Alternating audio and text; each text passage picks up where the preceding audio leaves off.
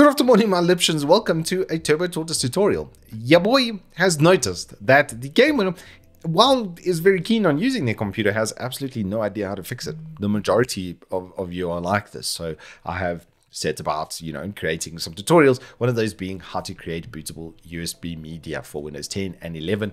Both of them will follow basically the same process. And I'm going to show you the Windows way. And then for me, what really is the better way, where you can save the ISO and then use ye olde Rufus, because that is just a chef's kiss piece of software.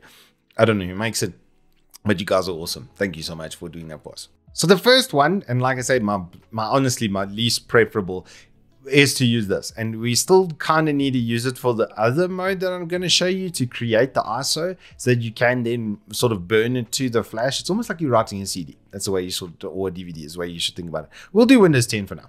So we go to Windows 10 and then we go to download now, right? And then this will give us the program that you see. It'll say media creation tool with the version of Windows that you're looking at.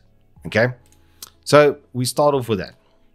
Now, when you run this application, it's going to take you through a couple of steps to do this. And I would say out of the methods, it's probably the easiest one to do. But like I say, for me, it's quite time consuming. It takes a really, really long time for it to do this sort of process. So we'll jump and skip between as necessary. All right, so you get the software license agreement is the first one. Then you go through to the next one, and then it's getting everything running. 6.5 hours later. Finally, once Windows is done scanning your everything, then you can actually get the function that you want out of it. Man, Microsoft is so rubbish. This is why I hate doing this. I would leave this ticked so that it's for, especially if you are running it from the device that you're going to be doing the fresh installation on. Then I would leave that ticked. But generally, these are the settings you want to see. You can change this to a United Kingdom, but I wouldn't. Just leave it on the States, because it might change your keyboard layout, which will be just very, very annoying. Then you can finally decide if you want to do it to a USB flash or to an ISO. So I would say doing it to the ISO is generally the better one, because of the other method we'll have. Then you always have that ISO and you never have to go through this process again. But I'll show you onto the flash drive first. So we've got the flash drive list. So it sees little wickles over there, and then it's going to once again take its sweet time scanning absolutely everything on your system, because selling your data. Now the progress bar has finally started, and we have some time ticking away over here. This is it's the activity of it downloading the actual ISO first, which it should shoot to 50% over here pretty quickly, and then the next 50% is actually copying onto the flash drive. 3 days later. And then finally, after an age of man has passed, probably about 15 minutes, then you have an accessible bootable drive. So if I click on that, it'll show me the files, and I can say finish, and I don't even know what it does in the cleanup, but anyway, just Windows things. But there you go. Now you have a bootable flash drive. You'll see it will say ESD-USB or ESD-ISO over here when you are finished. But now it's ready. Now I can boot from this as a normal bootable drive. It would, like an old bootable DVD as we would have back in the day. And so that basically concludes method 1. Method 2, you want to use, like I said, this program called Rufus. It is absolutely incredible. Little piece of software that creates bootable flash drives from pretty much any media. As long as that media has a boot sector in it, this can set it up that drive then acts as a bootable drive. So it can be used for Linux. You can use it for older stuff like even Windows XP, Windows 7 will work, Windows 8 will work, anything. Any Windows distribution or operating system that you could imagine that you want to make bootable, at least for PC, you can do it through Rufus. So we get the latest Rufus over here. It's going to run as just an exe. It's not an installation as far as I know. This should just be a standalone, which is the better version of the package, because then you can just copy it onto a flash drive and use it anywhere without having to go through an installation process.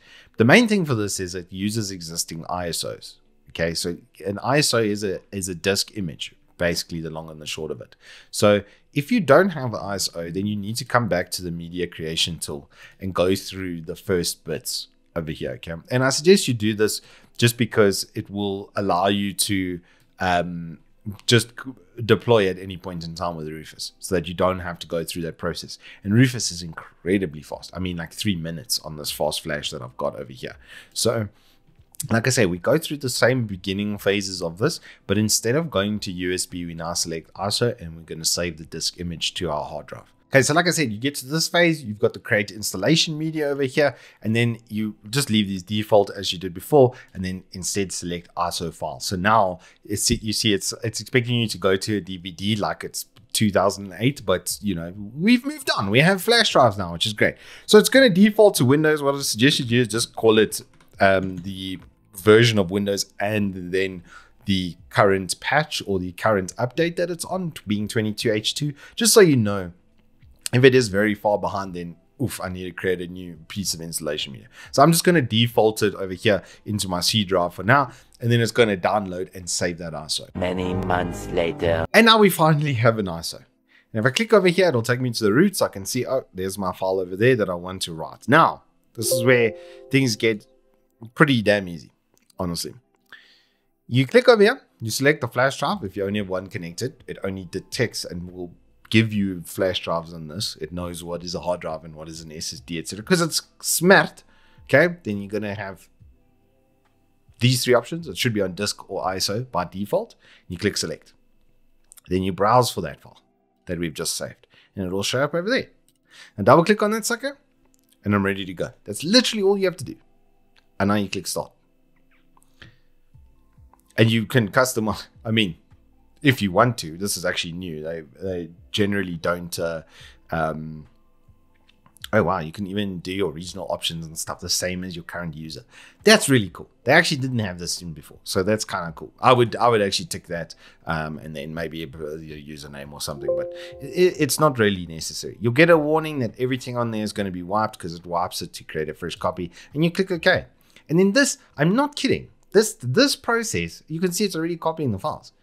It's already copying the stuff onto the flash drive. It takes seconds. This is like probably like 3 to 5 minutes. I'm actually going to time it right now. I'm busy looking at the recording, and I'm going to give you the exact amount of time that this takes. 12 seconds later. And there we go. In 3 minutes and 41 seconds, it managed to do what Windows couldn't with like 20 minutes.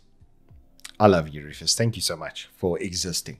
This is by far the quickest and most effective way to deploy. Get your ISO. If you have a copy already, just use Rufus to deploy. And now you're ready to install your Windows. If I go into the flash drive, you'll see it's basically exactly the same. It just has a different name. It's esd.iso.